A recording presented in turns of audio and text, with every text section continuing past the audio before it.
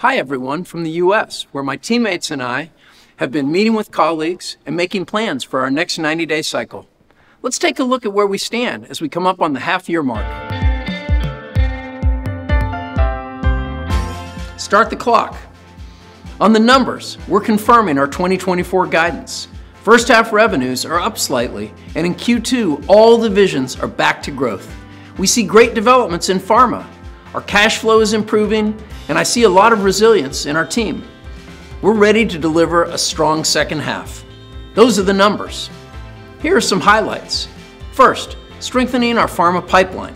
We just got positive top-line results on Kerendia in heart failure. Huge news for patients.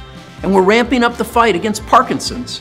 We started a phase 2 trial in a second gene therapy, and our cell therapy received special designation from the FDA.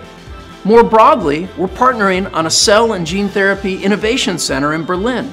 Incredible potential. Second, getting innovation to market. Here's just a few launches we're scaling right here in the US. Plant power to support gut health. A new supplement for cellular health. New corn biotechnology to fight the corn rootworm, a bug responsible for billions in harvest losses. And Nubeqa continues to hit new highs. Our team is up and running in our new operating model.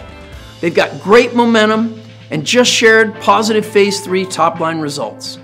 All 3 divisions have rolled out their design around customers and products. All this momentum makes me confident for the next 90 days. I'll see you then.